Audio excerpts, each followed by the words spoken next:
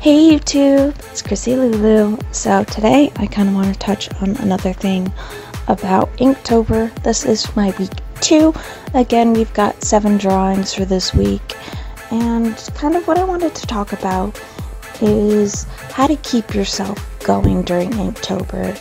And one of my biggest recommendations is to surround yourself with people who are going to encourage you and help you keep going. If you're seeing other people get their work done and seeing other people complete it and having people encourage you, it's a lot easier to get it done. If you're doing it all on your own, it's very easy to just give up.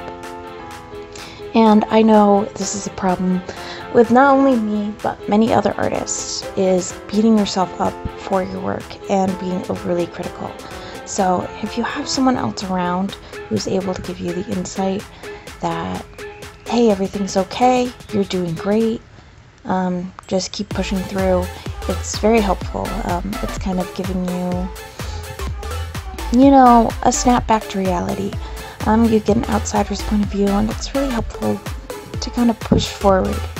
I'd recommend, if you normally do a challenge alone, to try and, at least if you don't have anyone nearby or in your life who is an artist and does Inktober and stuff like that, you should surround yourself with people who are doing it. Like, find out people on Instagram and follow them. On Instagram, you can follow tags.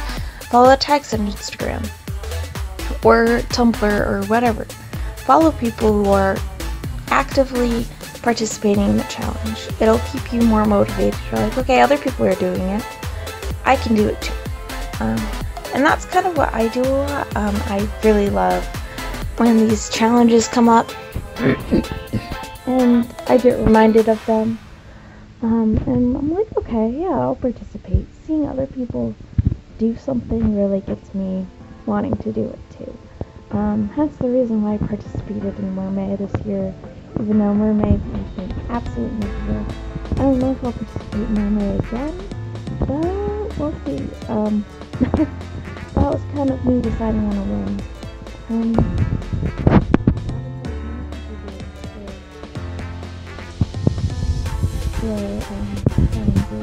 Challenges like November and stuff. But I don't think people normally do October anymore. But people do during other not as well known challenges on them. But yeah. I made my own challenge kind of on a whim. I've been planning it out. Ever since I draw my own dog, I wanted to do my own kind of little challenge where I drew a dog a day. And so I did it. I know none of you guys participated. I'm thinking about doing it again this year, and hopefully someone can participate with me. The easier thing I've found with doing all these challenges is it's harder to do it when you're in the middle of school and such. So Mermaid was mainly during the summer, so I had all the time in the world to get my stuff done. Same with the Dog Days of Summer thing I did in July or June. It was June, sorry. I was in the middle of summer, I wasn't doing anything. And even when I was doing stuff, I'd set apart some time to get it done and everything. Sorry, I'm a little clogged up today. Hopefully I'm feeling better later today, but we'll see. But yeah, the problem with Inktober is it hits you right at a bad part in the school year or in the semester. Depending on which grade level you are, I would be really shocked if people, I don't know a lot of younger artists, people who are still in high school. I'd love to see what they do. I don't know if they actively participate in these big challenges or anything, or if they're able to get them done. I know when I was that young, I was not motivated enough to do something like that, and I wasn't as dedicated to my craft as I am now. When I was drawing in high school, I did it just for fun pretty much, and I wouldn't post anything ever. I do no finished pieces, which is kind of like a big difference between high school me and college me. because I'm always doing finished pieces. And while it's not horrible that you don't do 100% fully finished pieces and well finished pieces all the time. I mean, even Michelangelo didn't always finish his pieces. As he got older, he actually finished them less, if you didn't know that. Little fun fact. But yeah, Inktober is all about not finishing pieces, but finishing them to the best of your ability in a short amount of time. So even if something isn't perfect the way you imagined it, it's okay. It's a challenge. We're doing this for fun. Just go about it. Just keep doing it. You can't harp on things like if you've already watched my first week's video, I'm gonna put a link probably at the end. It should be my last video or something. There's gonna be a link to my challenges playlist there too, so just wait to the end and you can see all that stuff. But yeah, I can put week 1 in the cards. But the second day, I ended up going, I overworked the piece pretty much, because I did the first couple very quickly. I think I got worse with doing them quickly as it went on, but the Roman I did for day 2, I overworked it, and I know I did, and I was like, once I started, I was like, that was too much. But I had to keep going. I had to commit. I had already started, therefore I had to commit. I had to follow through. And yeah, while I do like that piece, don't like it just because I overworked it, which is a problem that a lot of people have, is they overwork their pieces. But yeah, Inktober is hopefully not the time where you are overworking your pieces. If you finish a piece quickly, just set it to the side and be like, wow, okay, that was easy, I'm done for the day. Work on some other art if you want. If you're still feeling creative and you want to get work done, you could start a piece that's not Inktober related, or you could, I don't know, you could maybe start the next day's piece, sketch something out for it.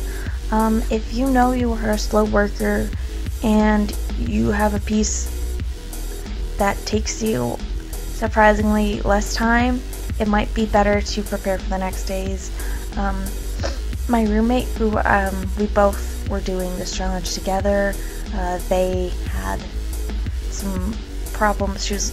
They were like, they wish they had done sketches beforehand, so that they wouldn't fall behind and everything.